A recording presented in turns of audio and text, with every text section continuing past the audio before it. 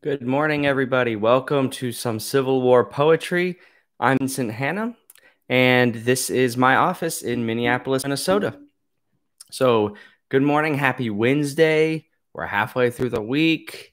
Yeah, just wanted to dive on in and let you know that we will not be featuring this day in Civil War history or quote again today. I came across something yesterday that struck me as not this day in Civil War history, but this day in Civil War today. And what do I mean by that? I'll get to it in just a second. First, I gotta have a cup of coffee. I gotta get my slurp on here. Let's see if the coffee's hot.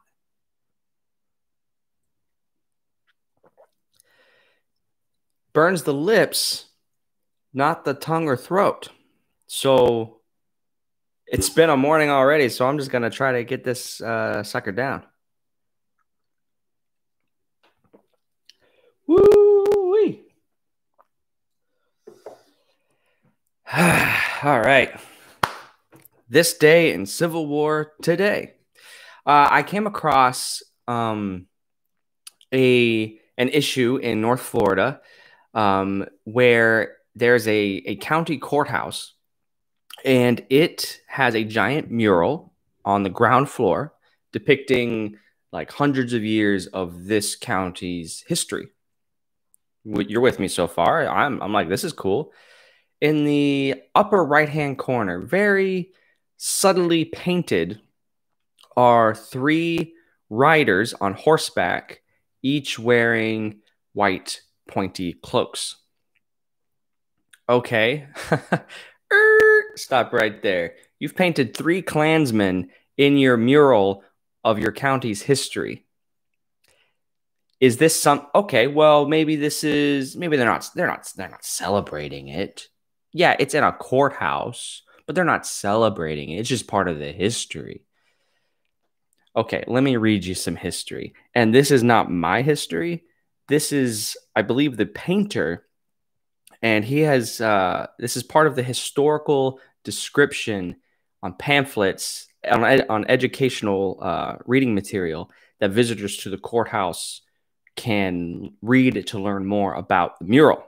And this is from the Herald Tribune. So, yeah, 1 second here. Okay.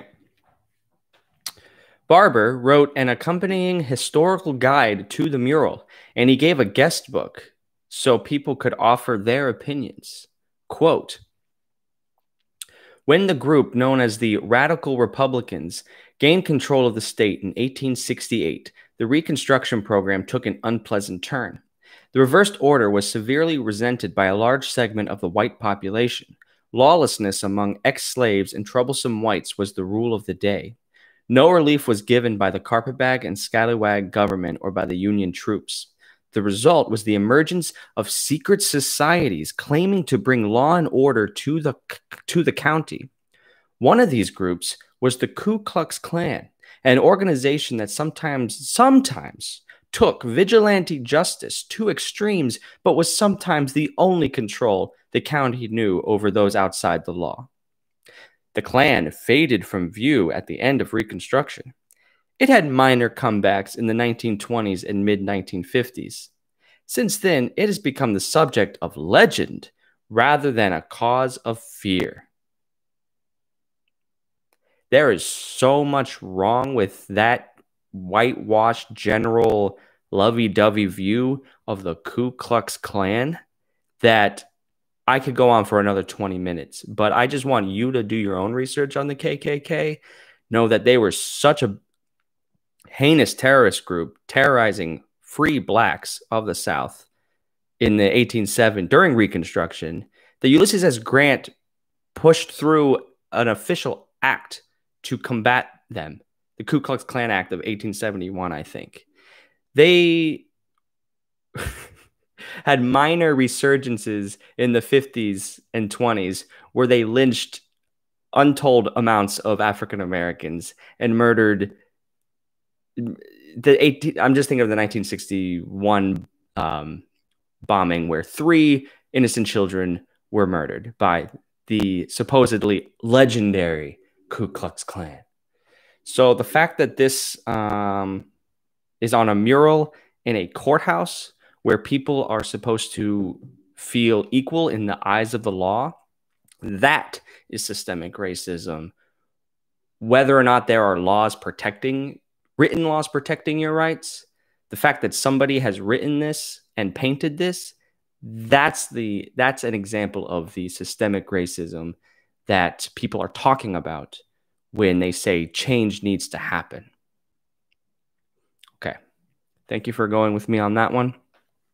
But that really pissed me off. So I hope it pisses you off, and you can read, just Google Florida KKK mural and, read it for yourself. Do your own research on the Reconstruction era and the 20s and 50s civil rights movements. Okay, today's featured poems are by individuals named John Greenleaf Whittier and John Reuben Thompson.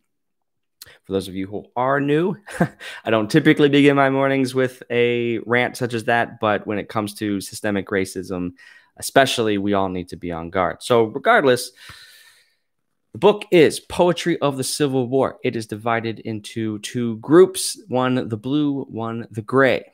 Each morning, I'll read one poem from each side. That's the Union and Confederate forces. And just do some comparing and contrasting, get a feel for how contemporary folks were feeling about this extremely traumatic experience in their lives when their country was being torn asunder. So our first poem is called The Battle Autumn of 1862. It is by John Greenleaf Whittier, who lived from 1807 to 1892. He was born in Haverhill, Massachusetts. He received little in the way of formal education, yet made his literary debut at the age of 19. Whittier's first book, Legends of New England, was published in 1831. A dedicated abolitionist, he entered politics and promoted the cause through his editorship of a number of influential periodicals. Whittier turned from politics after the Civil War and dedicated himself completely to poetry. His fame increased greatly with the publication of Snowbound in 1866, a long narrative poem. In his time, Whittier was considered one of the great American poets, second only to Henry Wadsworth Longfellow. After his death, several states declared holidays on his birthday. And I mentioned Whittier in episode 1 of this podcast. I never heard of him. And I'm going to believe that he was as great as Longfellow in his day. Why did he kind of slip into the memories of history? And what states celebrate his birthday as a holiday? Any English nerds out there or American lit fanatics, do reach out. Let me know. I think we'd all appreciate it. Our second poem for the day is called Ashby. It is by a fellow named John Reuben Thompson. And Mr. Thompson lived from 1823 to 1873, was born in Richmond, Virginia. He studied law at the University of Virginia. In 1847, he became the editor of the Southern Literary Messenger. Thompson went on to edit several other Southern periodicals before emigrating to England during the war. After the conflict, he returned to the United States, settling in New York, where he became literary editor of the New York Evening Post. All right. Well, based on that short description, he seems all right. Clearly a Southern sympathizer, though, which does mean traitor.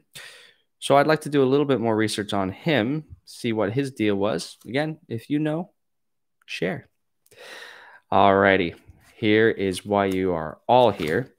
The Battle Autumn of 1862 by John Greenleaf Whittier.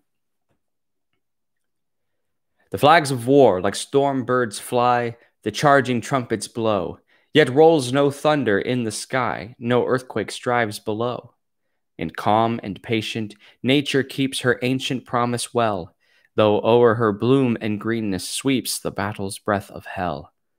And still she walks in golden hours through harvest-happy farms, and still she wears her fruits and flowers like jewels on her arms.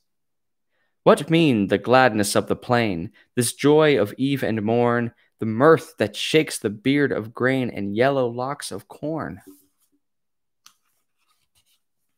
Oh, eyes may be full of tears, and hearts with hate are hot, but even paced come round the years, and nature changes not. She meets with smiles our bitter grief, with songs our groans of pain. She mocks with tint of flower and leaf the war field's crimson stain. Still, in the cannon's pause we hear her sweet thanksgiving psalm. Too near to God for doubt or fear, she shares the eternal calm. She knows the seed lies safe below, the fires that blast and burn. For all the tears of blood we sow, she waits the rich return. She sees with clearer eye than ours the good of suffering born, the hearts that blossom like her flowers and ripen like her corn. Oh, give to us in times like these the vision of her eyes, and make her fields and fruited trees our golden prophecies. Oh, give to us her finer ear above this stormy din. We too would hear the bells of cheer ring peace and freedom in. Oh, John Greenleaf Whittier, everybody. I think his first poem had a similar feel, but just this overwhelming sense of hope that hell reigns on the fields right now, but underneath there are seeds waiting to blossom. The good of suffering born. This child is suffering right now, but you know what? In 20 years, they're going to change. They're going to change the world. They're going to make a better world of it. That's nice. I think that's something we can take away from today.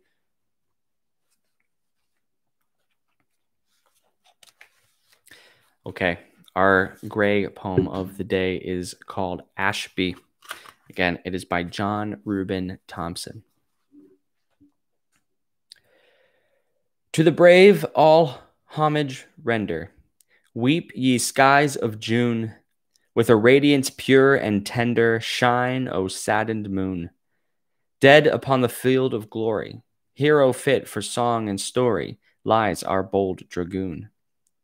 Well they learned, whose hands have slain him, braver, knightlier foe, never fought with Moor nor Paynim, rode at Templestowe. With a mien how high and joyous, gainst the hordes that would destroy us, went he forth we know. Nevermore, alas, shall saber gleam around his crest, fought his fight, fulfilled his labor, stilled his manly breast, all unheard, sweet nature's cadence. Trump of fame and voice of maidens, now he takes his rest. Earth, that all too soon hath bound him, gently wrap his clay, linger lovingly around him, light of dying day. Softly fall the summer showers, birds and bees among the flowers make the gloom seem gay. There, throughout the coming ages, when his sword is rust, and his deeds in classic pages, mindful of her trust, shall Virginia, bending lowly, still a ceaseless vigil holy, keep above his dust. All right, I feel like John Reuben Thompson was trying to emit some of the same hope, despite hope, that Whittier was. However, in my first read-through, he did seem less eloquent. He tried to use some big words with tricky cadence that clearly I was tripping over. So, I don't know. I think John Greenleaf Whittier warrants more exploration. I hope there's more of him in this book. Until we find him, I just want to give you a little preview for tomorrow. We will be reading The Wound Dresser by perhaps the greatest American poet, Walt Whitman. He's the first poem we've read of his. So that's The Wound Dresser by Walt Whitman. And then our Southern poem for tomorrow is called Stonewall Jackson's Way. And that is by John Williamson Palmer. So probably some good things to look forward to tomorrow. Again, this is some Civil War poetry. Again, fight systemic racism whenever you can. Read whenever you can. and foster your own views on everything. Thank you very much. We'll see you tomorrow, 7:30 Central Time. So long.